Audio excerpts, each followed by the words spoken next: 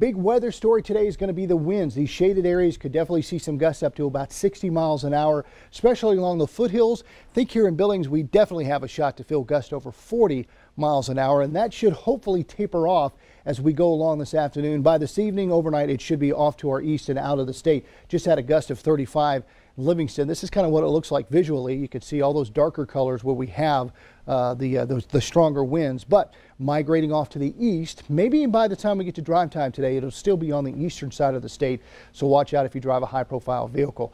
Then, of course, we're getting ready for the big winter event. There is a winter storm heading our way, coming in from the north. That Arctic air is going to come pulling through the area. It's really going to cool us down, and then it's going to kick up a lot of snowfall. Still, I think a really good shot. We're going to see at least 5 inches here in Billings. Up in the mountains, we could see several feet of snowfall. Even areas outside of this official watch over to our east could pick up a couple of inches of snowfall. Highs today will be mainly in the 40s. We'll go 40 in Livingston. We'll hit 39, maybe 40 in Cody.